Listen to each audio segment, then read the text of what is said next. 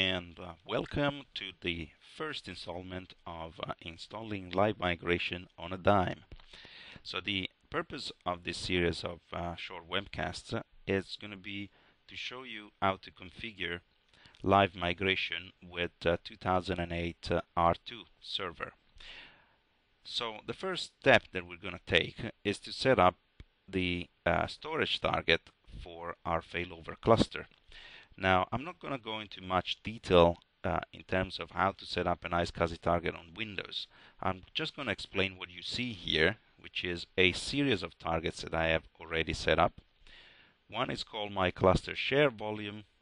It's now idle, as in no nodes is connected. Then I have two targets for quick migration to demonstrate the difference. They are different volumes, each volume associated to a new target, QuickMig1 and QuickMig2. And last but not least, there is a small target for my quorum disk. If you look at the devices, they are named accordingly. The quorum disk is just a gigabyte. Cluster share volume is about 50, and the other two are about 20.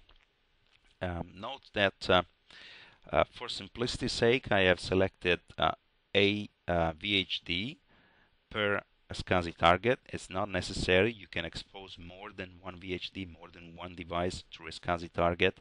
That will work by associating different LUNs to the target device. But again, for simplicity, we're associating one device with one LUN and one target. Now, you're not forced to use Microsoft iSCSI target software or Windows Storage Server. You can use any fiber-based storage area network, iSCSI target device, or serial attached SCSI that is certified to work with 2008.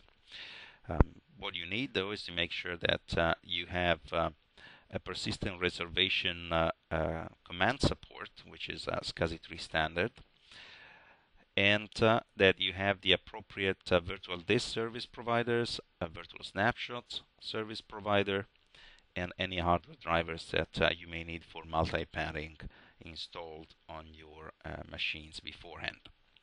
If you want more details about how to set up targets on an iSCSI device on Microsoft Storage Server, please refer to the series of webcasts that I had done on HPC server failover, which the first two show you how to set up an iSCSI target and the standard 2008 failover cluster.